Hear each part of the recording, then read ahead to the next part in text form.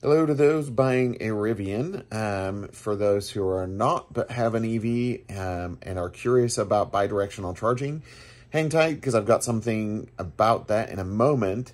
Be aware that you can use your Rivian referral to buy Rivian charger. So it's $800. You'll get $750 with your referral. If and when I get any referrals, that's what I plan to do, is get the 48 amp wall charger. So after your $750 referral, there'll be $62 tax on the $800 purchase. I believe you're still on the hook for the total amount of tax. That might not be true. If someone figures it out, let me know. There would be a $50 remainder. So total, you'd be on the hook for $112 for a pretty quick, reliable wall charging unit for your Rivian. On top of that, I wanted to mention to you guys that I have been hunting for, I've mentioned in my other videos that I've been hunting for a new solar system addition and some batteries, and I've been looking for bidirectional charger. I'd sort of given up on the bidirectional chargers. They are still really not actually available at the moment in the US, but they've been saying this for a while, right? Like, oh, next year, next quarter, or whatever. I do believe there's a company that's making them that is called Point Guard Energy. They've installed some in other countries under other names, but it's the same system. So if you look at SIG Energy, S-I-G Energy, there's some videos of systems with the bidirectional charger being installed in Australia. I've contacted them, who gave me their information that they're Point Guard Energy in the States. That's who they are stateside. And they are going to be releasing that system that they already have available here as far as batteries and solar inversion. They're going to be releasing that same system. It just adds a module that is bidirectional capable. So it's kind of like Lego bricks. They stack up on each other. You can have a varying amount of batteries, and then you can have the bidirectional charger on top of that, and then your inverter that can kind of controls everything. The benefit to that charger is that it's going to be DC to DC, which is going to allow, in combination of solar, batteries, and your grid energy, you're going to be able to use 25 kilowatts to charge at once. So that's not really DC fast charging per se. Consider it like a level 2.5 charger. Level 2 is generally, it's up to 240 volts, 11.5 kilowatts. This system would be more than double that kilowatt wise. So I don't know what the voltage would be, but it's double the kilowatts. So more than double. So Rivian, my Rivian anyway, being charged from 0 to full, 0 to 100%, which isn't really possible. That's not going to happen for me. That would take less than 4 hours. So you'd be at like 3.5 hours-ish. That's really cool. That's very impressive. And it's a really handy feature. Like I said, then it also allows an enormous amount of energy, kind of whatever the vehicle is going to be capable of pushing, back to our home or back to the grid. So my intent, and I've discussed this with Phil, the president of Hamar Power Systems in Santee. If you're in the San Diego area, you'll know where that is. They do regular electrical work and all of that, but he's the one who Point Guard gave me his contact information as the official installer. So you can currently get the battery and solar system for Point Guard Energy, and when it's available, because they're just modular, all they would have to do is come out and install that unit on top of it. So no formal costs has been announced. I'm gonna assume it's around 3,000 or 4,000 for the bidirectional portion, and each module is I think 8 kilowatt hours for the battery packs. So you can stack as many as you want. They don't generally get wall mounted. You can wall mount them if you want to, but they stand on a pad, like a concrete pad, or you can buy a pad from them preformed and all that kind of stuff. So it's a really neat system. And again, that gives you the ability to DC charge your car. I have yet to play with the app or anything else. I'd love to get my hands on it if anyone knows how.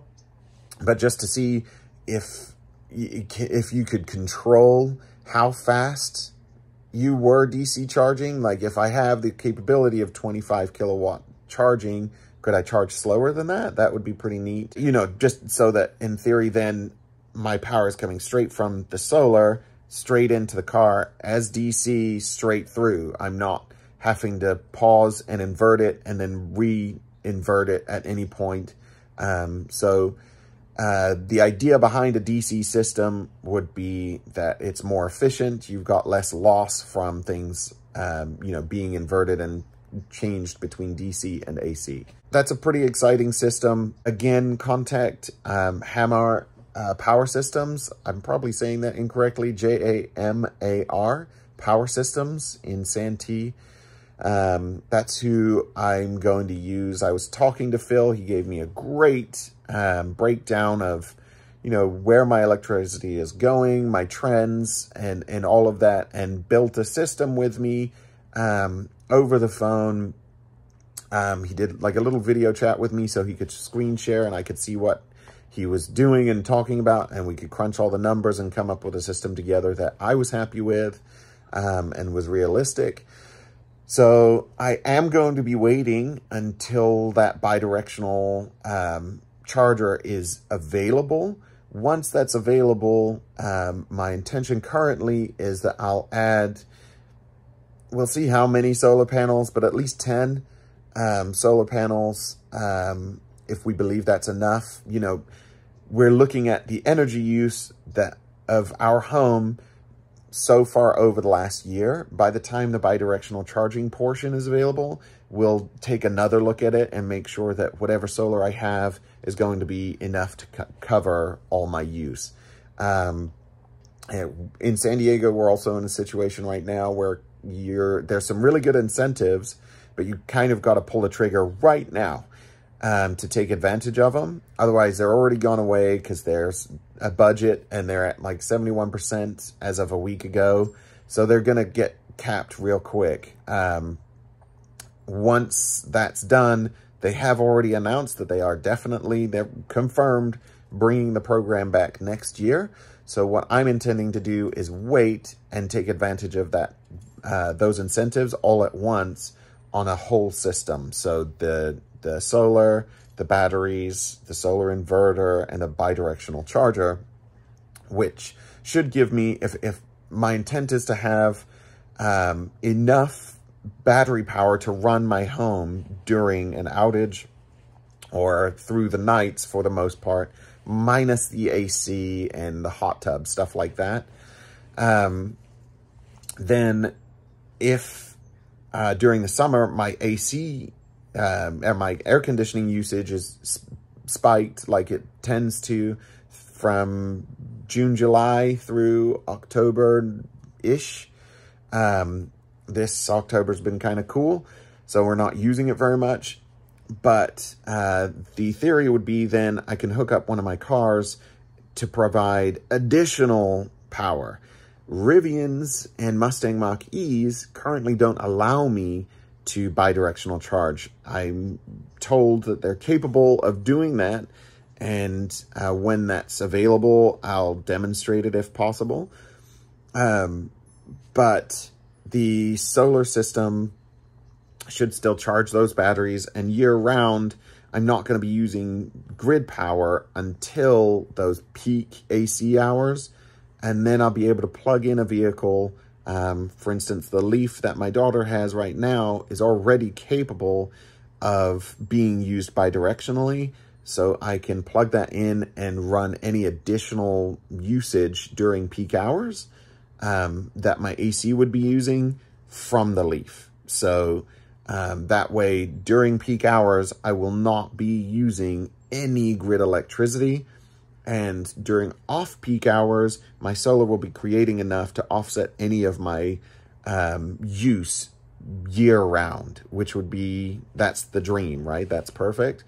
That also means that during emergencies, when the grid is down, if there was an earthquake, people have lost power, whatever the situation may be, people in Florida, the hurricane, then, or the Carolinas for that matter, but if there was an emergency like that, then the theory would be my solar would still create enough electricity to charge those batteries, run my home during the day and the evenings. And if I needed additional power, I could plug in my Leaf currently right now. And in theory, I could plug in the Rivian, maybe the Mach-E if Ford allows that update in future. So that's, you know, being completely self-sufficient at that point, really. And again, during an emergency, I'm not worried about how am I going to power my fridge or having lights on at nighttime or being able to cook or any of the rest of it. So, you know, or like I heard in some of those hurricane situations, people aren't running their AC. There's no power. So they're sitting in sweltering, humid conditions. Yeah. So the idea is to be as safe and comfortable as possible, no matter the situation. I have about 208 kilowatt hours of batteries in my driveway. So a bidirectional charger for $4,000 is a steal to be able to access that and use it for my home at any time, or even potentially if I chose to, which I don't think I would due to battery degradation concerns and all of that, but you could send that back to the grid if there was some kind of financial incentive to do that in the future. So there you go. That's the info concerning Point Guard's energy system. Shout out to Phil. Thank you so much from Hamar Power Systems in Santee. I really appreciate you going over everything with me. And for those who want, you can get the battery and the solar system right now installed and then get that bidirectional brick installed later if that's something that you're interested in. It's a pretty cool looking system. It does have built-in fire extinguishers and a whole bunch of safety stuff. They really seem to kind of go up a notch from other manufacturers of other battery systems. Until I found this system, I was just kind of gonna go and get the Tesla Powerwall 3s and a whole ton of solar to offset my max AC usage and have enough battery power that I could run that. But the bidirectional portion of this system means that I really only have to buy enough battery power to get me through generally the year, and then I can use my vehicles to back up the house when I have high peak usage for some reason. So it's a really cool system. Do your own research. I've done just a ton of it, and that's sort of where I've landed. Is I have 25 solar panels now. I offset all of my usage, including my EVs, with the exception of when I'm running the AC. When I'm running the AC, I don't cover my own use anymore. So yeah, I'll throw up some more panels, get the battery system and the bidirectional charger, and that should mean that I'm capable of being completely self-sufficient.